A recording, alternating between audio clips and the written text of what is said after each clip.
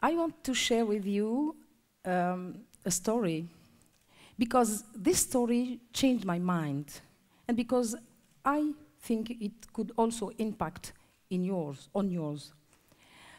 Well, I'm sorry for the guys, but I'm inviting you to imagine you are a young girl dreaming of her future.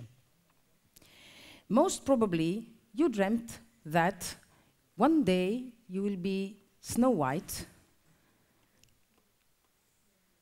Oh, doesn't work, sorry, Snow White, or maybe Scarlet O'Hara, or maybe Sherazade. But most probably also one day you decided to be serious and to have a real job. And that's how you become a neurologist. And you are, many years later, you are a professor of neurology, you are expert in terrible diseases like Parkinson's disease, Alzheimer's disease. At your loose hours, because you want to be a complete neuroscientist, you obtain a certificate of biology, you spend nights and nights writing scientific papers, building projects for fundraising, and you don't know how, but you find time to have 2 kids and to raise them according to humanist principle. And when you attain this stage of your career, you are now very helpful to people because of your education as a neurologist, but also because almost everything is available around the corner for your patient. You also think that with your skills, with what you have seen during your life of neurologist, you almost have seen all what is human misery and suffering. And one day, the impossible happens. Revolution in Tunisia, followed by revolution in Libya. The story I was telling to you is mine. I have a 17-year-old daughter who dreams of humanitarian actions. Because of that, and because at that very moment of the revolution, our country, the south of our country, had become a vast refugees camp, I decided to go with her to the South Tunisia, to Ras Jdir, to the refugees camp.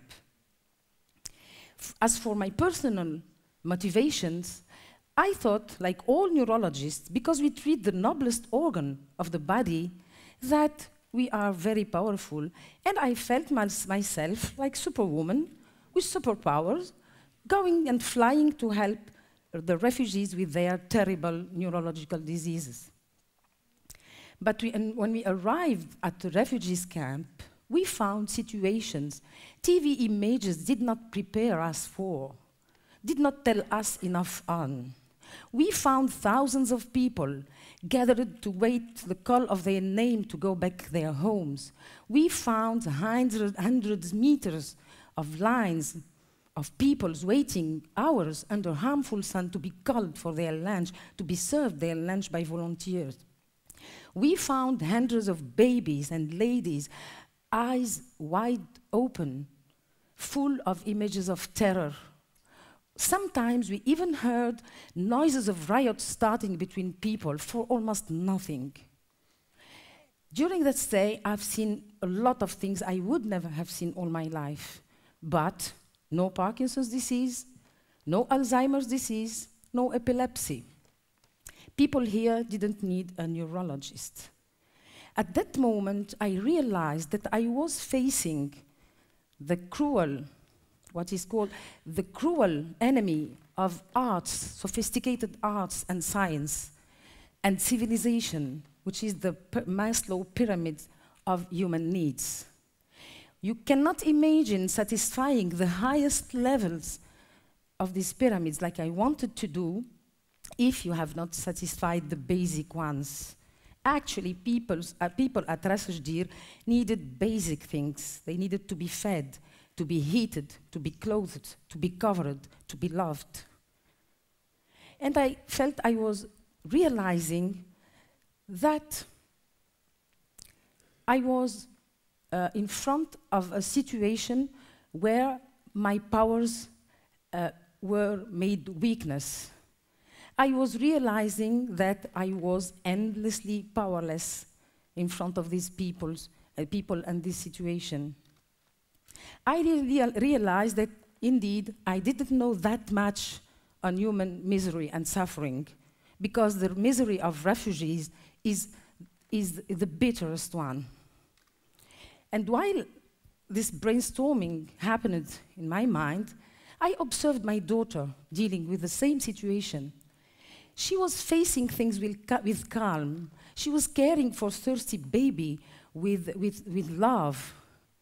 And seeing this, I just took a breath and decided to forget all my complicated skills and to go back to the basis of the care, which is helping in everything needed, when it is needed, whoever needs it, and whatever is the need. And actually, I realized that I was curing problems, not neurological problems for which I'm skilled. But anyway, I was helping somebody in any manner. And this, while I felt before that endlessly powerless, made me feel again powerful. And I spent a lot of time doing what I have had to do as basic care. At the end of the stay, we went back with my daughter, we went home, and our minds were stretched by this experience.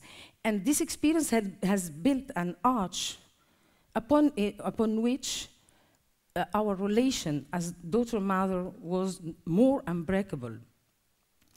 And last but not least, hours of brushing tents brought me back to my beloved neurosciences, because it brought to my mind the idea, the Eureka idea, the solution for the next research project I was building with my group.